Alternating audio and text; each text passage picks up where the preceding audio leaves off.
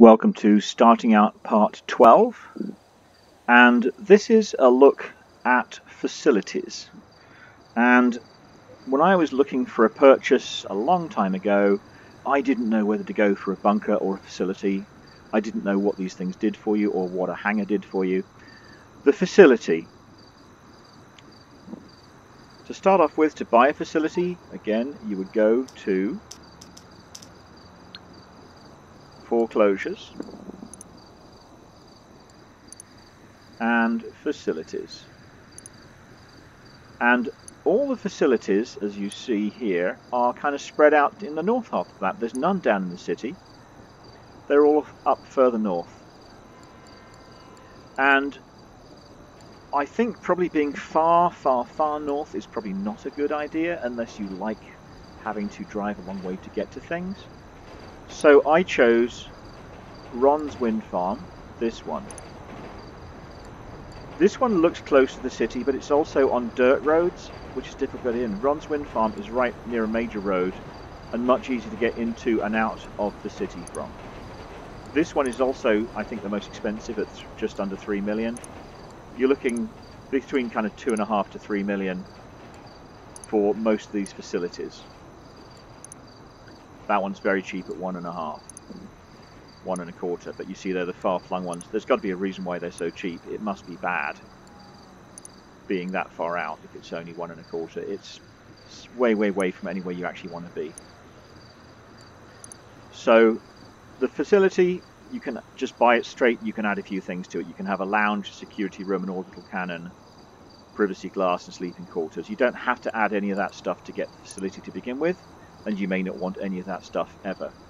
The facilities are very clear to spot when you drive past one because they have this oval shaped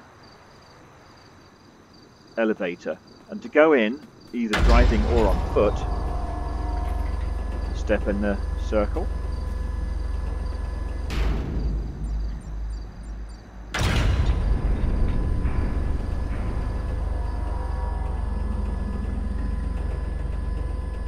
all looks very impressive every time.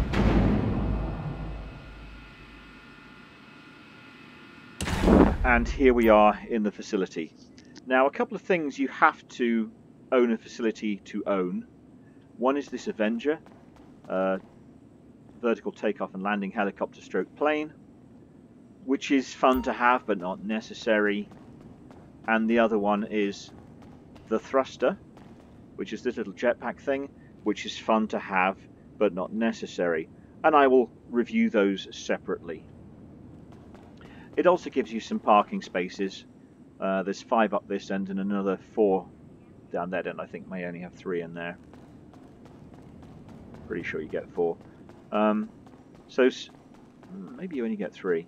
So you've got parking for 8, maybe 9 vehicles here, and I like to put my more militarized things here. So I've got a dune buggy, I've got an APC, I've got a tank, I've got this half track with quad cannons on the back.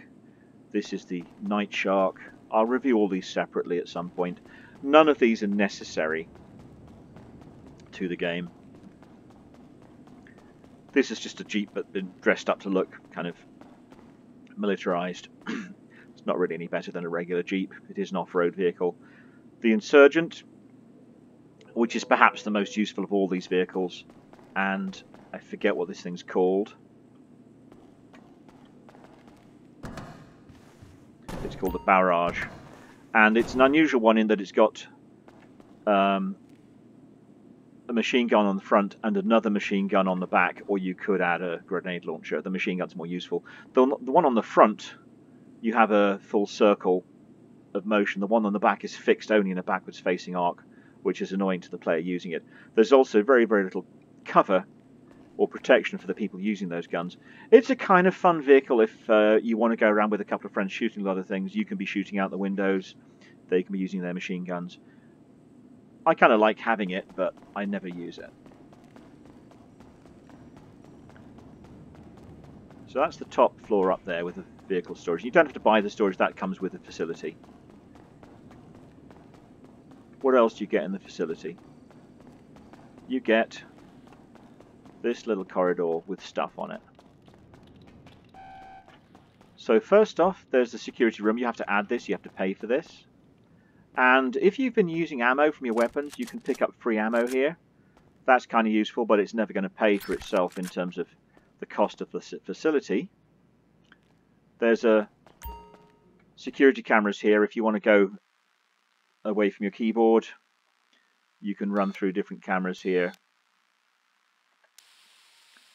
most of which view the inside of the facility, where there's going to be nobody because it's your facility.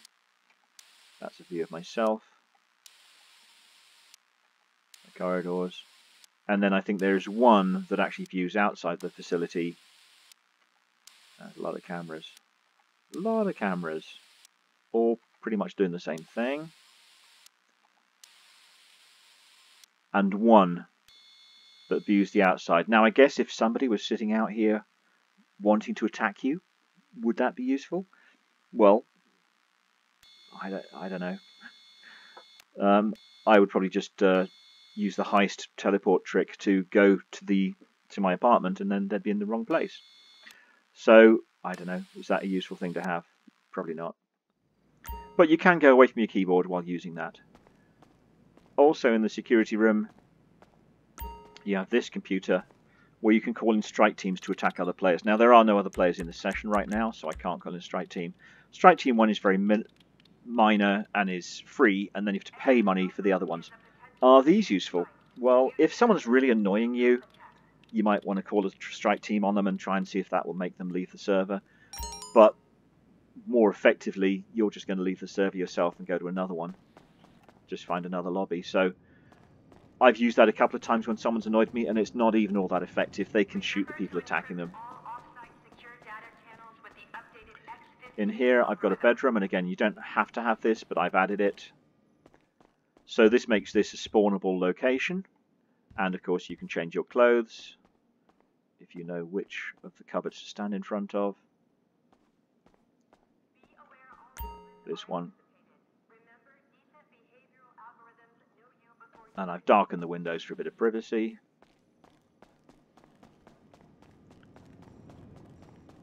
This is the orbital cannon room, and it's probably the most hated thing in the game. And again, there's no one else here right now, so I'm not threatening anybody. But you can log into this, and you can call in a manual strike or an automatic strike orbital cannon on another player and try and upset them and annoy them. However, it's going to cost you $500,000 or $750,000, which seems like a lot of money just to annoy another player. What some players do is they call in the strike happens, and then they immediately leave the session, and they don't have to pay for the strike.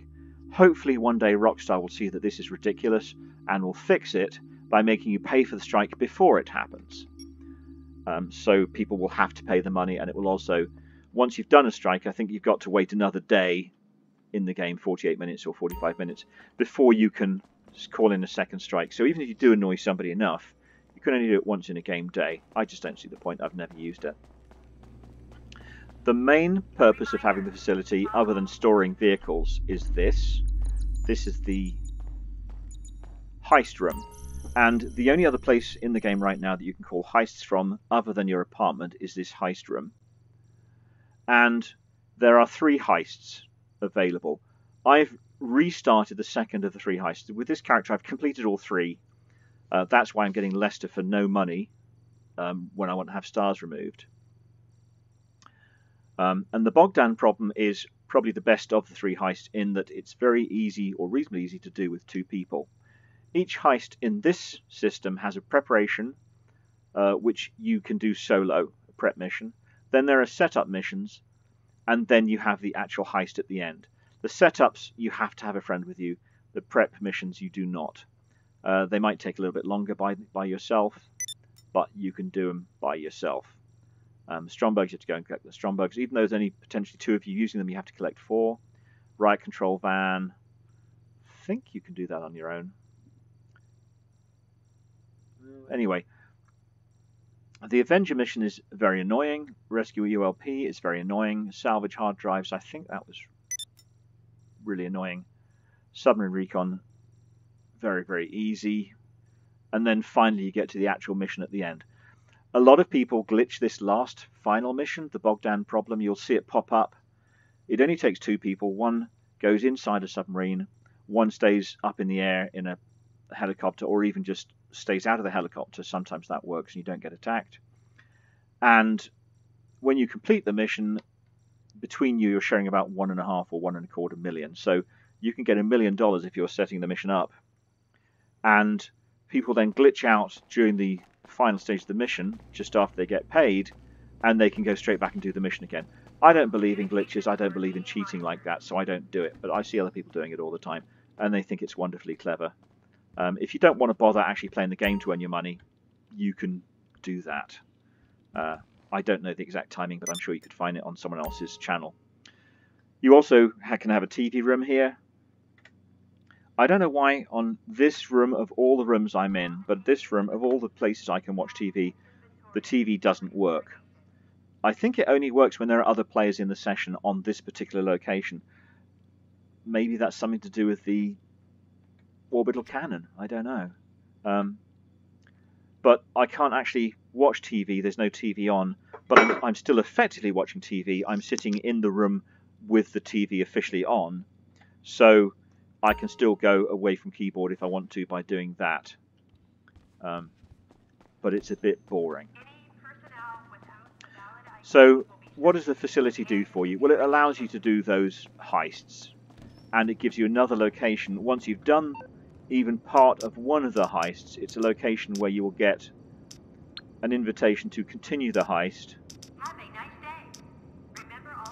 Apparently not as frequently as the other heists, but you will get the invitation from Lester, and when you get that, you can use this as another location to quickly teleport back to for safety or whatever reason you want to teleport back somewhere. Around this facility there are also some weapons that you saw some in the security room there. There's a minigun there. You can go and get the ammo for that. So if you're the kind of person who burns through a ton of ammunition on a ton of different types of weapons, you can pick up the weapons and replenish your ammo. But again, it's never going to pay for the amount of money you pay for the facility itself. For me, it's kind of a completion thing. I want to have everything in the game. And the thruster is kind of fun. The Avenger is kind of fun, but not really necessary. So there's an overview of my facility. And this is Ron's wind farm facility. I have this on both my characters, so I can't show you a different location. But I will go on and show you how the thruster and the Avenger work. And you have to have the facility to have those 2 vehicles.